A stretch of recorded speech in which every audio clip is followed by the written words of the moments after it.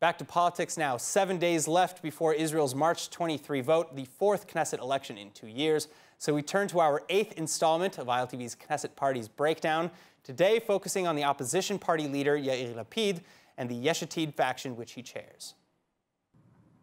Widely viewed as the top rival candidate for prime minister opposite incumbent Benjamin Netanyahu, Knesset opposition leader and Yesh Atid party chair Yair Lapid is polling behind Netanyahu's Likud with an estimated 18 to 20 seats. But despite often earning decent portions of the vote, receiving 19 mandates in just its first year in 2013, this is arguably the closest that Yesh Atid has ever been to actually ending Netanyahu's tenure. Following a 30-year-long and successful career in journalism, activist and at the time Friday night news host Yair Lapid announced his entry into politics and the formation of the Yesh Atid party, meaning there's a future.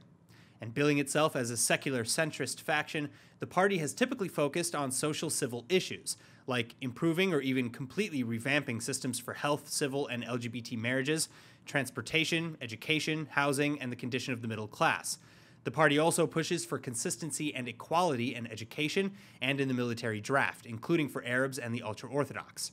and promoting the resumption of peace talks with the PA on the basis of forming two states for two peoples, just without removing the larger settlement blocks or dividing Jerusalem. That said, the party's primary focus has shifted in recent years to fighting for transparency and against alleged corruption in government, particularly after Lapid was fired from the Netanyahu coalition in 2014 over disagreements regarding budget measures, settlements, and a bill on Jewish nationalism. So then fast forward now to the current series of elections, and it becomes clear why Yesh Atid continues to grow in popularity, despite accusations that Lapid would be unfit to be premier or that the party is campaigning on a platform of just not Netanyahu, especially after dissolving the Blue and White Unity Party with Benny Gantz to sit at the head of the opposition. Gantz, meanwhile, forming an emergency coalition with Netanyahu to deal with the pandemic, which was marked by broken promises, constant infighting, and ultimately dissolving and thrusting the country back into fourth elections next week.